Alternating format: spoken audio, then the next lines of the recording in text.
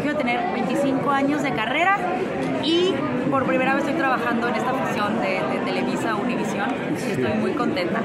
Claro. ¿Qué personaje vas a hacer aquí? Mi personaje se llama Patricia Alcántara. Ella es exnovia de uno de los protagonistas. Es de una familia adinerada, bien acomodada de Villa Clara, que es el pueblo ficticio donde se lleva a cabo la historia de la Mujer del Diablo. Y ella creció en una familia machista, en un patriarcado donde nunca dejaron que su voz sonara. Y ella, como buena revolucionaria, como buena feminista, siempre había querido ser periodista. Entonces empieza a trabajar en el periódico de Villa Clara y le llega la gran oportunidad de investigar el caso más importante que ha sucedido en Villa Clara, que es un secuestro. Es un secuestro de una maestra que es justamente Carolina Miranda.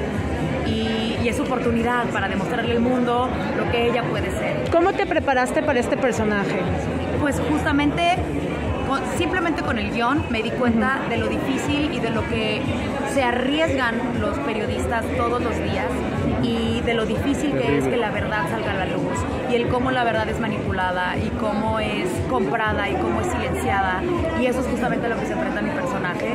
Y obviamente pues ahora, de por sí siempre he admirado mucho su trabajo, ahora admiro mucho más el trabajo de los periodistas y el cómo arriesgan su vida todos los días en un país como México y en todo el mundo.